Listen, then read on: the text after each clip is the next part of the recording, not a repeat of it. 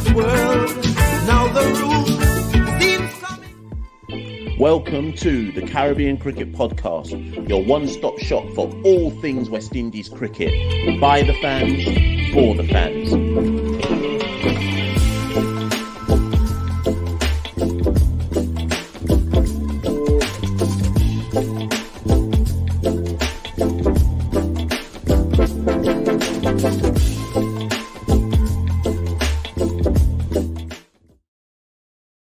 Yes, ladies and gentlemen, just a little quick one. I'm one half of the Caribbean Cricket Podcast, Machel St. Patrick Hewitt, and I'm back. This today, at the time of recording, it's Tuesday, the 16th of July. This probably should have been recorded at the end of last week, Saturday, Sunday, whatever, maybe even Monday. But you know what? The game's the game. It is what it is. And this is the ratings show. This is the one where we look back at Lords and actually give out the world-famous Caribbean Cricket Podcast ratings. At the time of recording, England have now announced their squad. Sorry, their 11, I should say, for the second test versus West Indies. A reminder that the first day of the second test match at Trent Bridge begins on Thursday, the 18th of July. And England have made one change. As expected, Mark Wood comes in for Jimmy Anderson, the now retired Jimmy Anderson. And like, there's no shocks there. There's no analysis really to be done. England obviously dominated the first test. Why wouldn't they go with the same team minus Jimmy? Obviously, Mark Wood brings that extra pace. Everybody in the Caribbean always loves to say, Nkrumah Bonner can't bat pace. Darren Bravo can't bat pace. Well, we're about to see if it's only them two in the Caribbean that can't bat pace, because now they're about to experience real high pace from Mark Wood, and we'll see how that goes. This is not the video for me to say, and this is the team that West Indies should play against England. I do think, actually, there may be no changes. There may be no changes for the West Indies team. If Shamar Joseph is fit, I expect him to play. If they have any doubts about him, that I suspect would be the only change in the team. But anyways, let's go back to Lords. And you lot can use these world-famous CCP ratings to decide if anybody should be dropped going into the Trent Bridge test. That's up to you. That's not up to me. I'm just here to give the ratings. You lot can discuss in the comments below. Like, share, subscribe. Head to www.patreon.com. As always, them train tickets to Trent Bridge, they weren't cheap. That hotel room in Nottingham, it weren't cheap. Head to www.patreon.com/caribcricket for as little as $1, £1, £1, £1, whatever your currency is. Every little bit helps. Anyways, let's get straight into it. Let's give out the ratings, starting with the captain himself, Mr. Craig Brathwaite. Craig scored 6 in the first innings, chopped on a nothing delivery from Gus Atkinson. No real foot movement, real ugly dismissal for Craig. 6 off 33 in the first innings. And then in the second innings, Craig made 4 off 26. Bowled by a delivery from Jimmy that would have got every single batter in the Caribbean out. So as much as people can say Craig this, Craig that, we have to recognize that the delivery that got him out in the second innings would have dismissed everybody in the region. So 6 and 4, 10 from the captain across the piece. Not good enough. For any of the players that watch this, I beg you don't get in your feelings. Like, none of this is personal, because at the end of the day, your standards should be higher than my standards. Craig, 0 out of 10. 0 out of 10 for Craig. Let's keep it moving. Machel Louis on debut. Machel Louis, obviously test match debut, fresh off scoring, being the top run scorer in the West Indies domestic championship, his first ever games sorry, what am I saying? His first 7 ever first-class games straight into the West Indies squad on debut. First innings, 27 off 58 balls before he fell to a magnificent catch from Harry Brook at, what, 3rd slip or something? He looked quite fluent, Machel Louis. Showed the hallmarks of what those of us who have watched him in domestic cricket have said, which is that he looks to get on with it. He's not prepared to just sit there and eat up balls. That said, in the second innings, he went at a much lower strike rate, 14 off 49 before he edged through to Jamie Smith behind the stump. So in total, on test match debut, Machel Louis made 41 runs. It's not good, but there were some signs there. There were some signs there of somebody we can work with. But we have to be realistic. Test match debut or no test match debut, it's still only 41 runs across 2 innings. 4 out of 10. 4 out of 10 for Machel Louis. I'm not giving him test match debut premium. 4 out of 10. Although, if we want to add the run out, which was magnificent, maybe we can put him up to a 5 out of 10 because of the run out, which did he drop one in the field as well, though? So maybe that negates it. But either way, let's settle on 4 out of 10, maybe 4.5 out of 10. Number 3, Kurt McKenzie. Boy, Kurt McKenzie. 1 in the first innings before he edged outside his off stump to Crawley, Gus Atkinson again. And then in the second innings, he lasted all of 9 balls, duck, LBW, Ben Stokes. 0 out of 10. 0 out of 10 for Kurt McKenzie. 1 run contributed. We're not giving out minus scores. We're just giving out a 0. 0 out of 10 for Kurt McKenzie. He needs to come back. He needs to wheel and come again in the Trent Bridge test because that was just rubbish. They were rubbish. 0 out of 10. Moving straight on. Alec Athanase. Alec Athanase, couple of 20s. First innings 22 before he nicked behind. Weakness outside the off stump. We all know it. Alec knows it. Looks compact otherwise. In the first innings, he hit 4 fours before falling for 22 or 47 balls. Oh, no, that was the second. Sorry, that was the second inning. Sorry. In the first innings, he scored 23 before he nicked to slip to Joe Root. Hit 3 fours in that innings. Looked solid. Faced 56 balls, then gave it away outside the off stump. Then in the second innings, looked solid. Hit 4 fours, then nicked off behind the stumps. Again, looking... has a brain fade outside the off stump, faced 47 balls. Probably across the piece was the most compact batter that we had in the test match. How many runs did he score? A total of 46 runs. 46 runs for Alec. 46 runs. Can we give him a 5 out of 10 for that? 46 runs, an average of 23. 4.5 out of 10. If Machel Louis gets 4, Alec Athanase gets 4.5 out of 10. Boy, we're down bad. Kavem Hodge. Let's move to Kavem Hodge. Sorry, people. I'm moving through this one. I'm literally trying to do a quick one here. Let me move this across here. Right, Kavem Hodge. Hodge looked good in the first innings, you know. Sorry, a bit shouty there. Hodge looked good in the first innings. Scored 24 of 48 balls. 3 fours, 1 6. Before he edged to slip No, he didn't edge to slip. That was the one where it was the magnificent catch from Ollie Pope. So Hodge had done a good job with Alec in terms of between Alec and Hodge had put on a partnership of 44 runs for the 4th wicket. That's as good as it got really in the whole test match. And Hodge was looking good. Then he fell to a magnificent catch from Pope. So unfortunate for him in that first innings. And then the second innings, he fell for 4. I think he hit a 4 and then was out the next ball, or maybe 2 balls later. Bowled. Oh, was that the one where he tried to cut it late? Did he chop on to Gus Atkinson? It was whatever it was an ugly dismissal.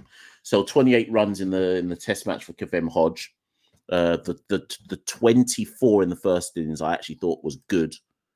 The 4 and the chop on, the ugly shot in the second innings was shit. What are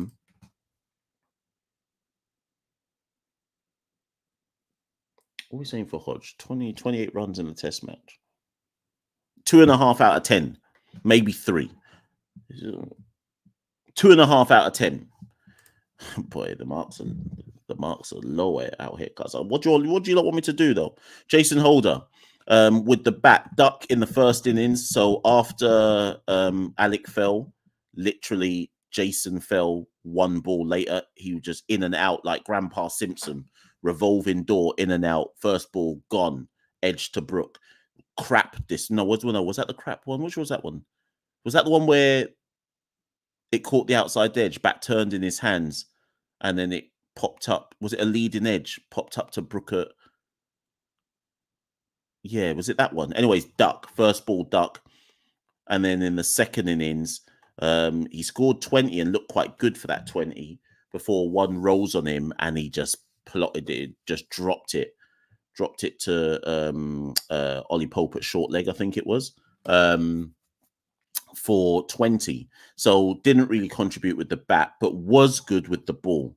I thought he, apart from Multi, I thought Holder brought the most control to proceedings. 18 overs, 2 for 58, economy 3.22. I thought it was good with the ball. Who did he dismiss again? LBW Pope, when Pope looked well set. And then later on, obviously got Gus Atkinson to nick behind to Josh De Silva when England were trying to score runs quickly. I think the Holder rating all depends on what you see him as. If you're rating Holder as a batter only, obviously you're going to say what? None out of 10, 1 out of 10. But Holder's not just a batter. My feeling is you have to rate Holder as an all-rounder.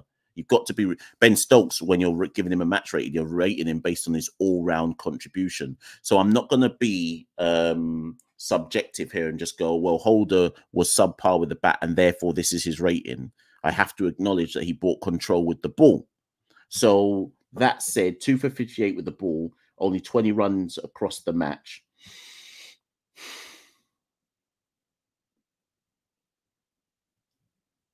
What did I give Kavem Hodge? Holder 3 out of 10. 3 out of 10 because you have to recognize what he did with the ball. I'm not here to listen to people saying he is.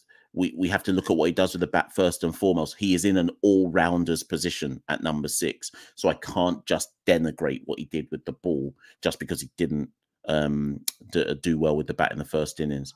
I'll say a 3 out of 10 for Holder. Obviously, loads you're going to get in the comments and say that's nonsense. Anyways, Josh De Silva, moving on. Josh De Silva, he fell 2 balls after Holder. So for those of you who don't remember, Ali Cathnace fell, Holder fell 1 ball later. Then De Silva fell two balls later, 3 wickets in the over to Gus Atkinson. De Silva nicked behind to Harry Smith after 2 balls. Harry Smith? What's his name? Jamie Smith, sorry.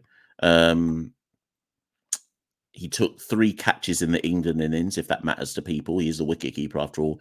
And then in the second innings, he scored 9 and then nicked behind to Jamie Smith again. So Josh, 3 catches, a total of 9 runs. In a team where it's inexperienced, we probably need him to show up with the bat. 0 out of 10. 0 out of 10. Alzari Joseph, where is he? Alzari Joseph came in at number 8. He scored, this isn't his job, but he scored with the bat a total of 25 runs, which was more than Kirk McKenzie contributed, more than Craig Brathwaite contributed, more than Jason Holder contributed, more than Josh De Silva contributed. I'm not saying that that's what we judge him on, but it's just to put his runs in context there. In that first innings, he hit 17 from 9. Obviously hit, like, I think 3 successive 4s in a row, and then obviously got Dunce and Bolsey and lofted one straight up in the air afterwards. Alzari Joseph can bat much better than he shows in Test cricket. If he was willing to dig in a bit more, he'd score far more runs than he does. But ultimately, that's not his main job. His main job in the side is to bowl. Alzari Joseph bowled 18 overs, 1 for 106 at an economy of 5.88. People are going to say, oh, but Mash, they dropped one off him. Yeah, but the bowling was still awful. His only wicket, whose wicket did he take? Alzari Joseph. Harry Brook. He got Harry Brook to nick behind. No, did he? I think he pushed one through a bit quicker, short ball. I think Harry Brook got a top edge behind the high in the air to Josh De Silva, who just had to step back a few steps and catch it. But 1 for 106 is shocking, particularly when in that bowling attack, other than Jason Holder, you're the most experienced bowler in the attack and you're going for 1 for 106. 0 out of 10. 0 out of 10. Because at the end of the day, we have to judge him first and foremost on what he did with the ball. So, yeah, I can say he scored 25 runs. I'm willing to give him 0.5 out of 10 for the 25 runs. But for the bowling, 0 out of 10. Gudakesh Multi. Multi should have been brought into the attack much earlier than he was. Should have bowled more overs than he did. Had the most control in the team. 16 overs, 3 maidens, 2 for 41. 2 superb deliveries to get rid of Ben Stokes and Joe Root. And then, Gudakesh Multi scored 14 not out in the first innings. and 31 not out in the second innings. So other than Alec Athenaeus, Multi was our second highest run scorer with 45 runs at number 9, both not out. And he bowled the best in terms of economy in the team, 2 for 41. Good. Do you know what? Do you know what? In a down bad test match, for your number 9 to score 45 runs without being dismissed and take 2 for 41, 8 out of 10. 8 out of 10. Multi did his job. Multi did his job. Some people say, nah, Mash, we lost by an innings and however many runs. How can you give someone 8 out of 10? Multi did his job. Multi is possibly the only player in the whole team, and Jaden Seals, who can turn around and go, but I did my job. I did what I was picked in the team to do, and more, because he contributed with the bat. 8 out of 10 for Gudakesh Multi.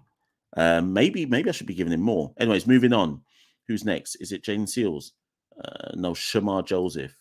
Shamar Joseph looked completely undercooked, looked unfamiliar with, obviously, with the conditions and the slope at Lords, etc. He looked all out of sorts. He looked like someone who had got off the plane 3 days before the Lords test.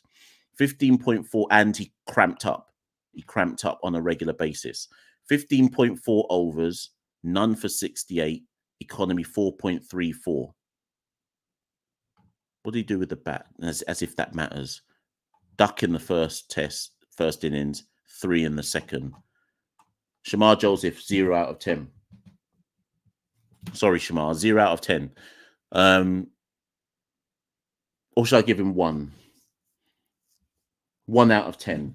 1 out of 10 for Shamar Joseph. 1 out of 10. And then lastly, Jaden Seals. Jaden Seals, star boy, back in his first test match for well over 18 months. And immediately was our best bowler in terms of wickets. 20 overs, 5 maidens, 4 for 77, economy 3.85. Back like he never went away. If both Josephs can fire at Trent Bridge, if Shamar Joseph is fit, we know that Multi will do his job. If both Josephs can come to the party, we're back in this test in terms of being competitive with being more competitive with the ball. It's amazing that we were able to bowl out England for 371, a run rate of only 4 given their standards, and 2 of our bowlers didn't even show up. Imagine if Joseph and Joseph had actually shown up, so to speak. But Jaden Seals, 4 for 77, technically the pick of the bowlers. Bowled Zach Crawley for 76. Got Duckett to Nick behind to Josh for 3. Got Smith caught by Mackenzie when Jamie Smith was on the charge for 70. And Chris Wokes as well, caught by Machel Louis. I think he caught in the deep for 23. Some will say, he got late wickets because Smith was on the charge, Wokes was on the charge. Whatever, you still got to take the wickets. 4 for 77. He did his job.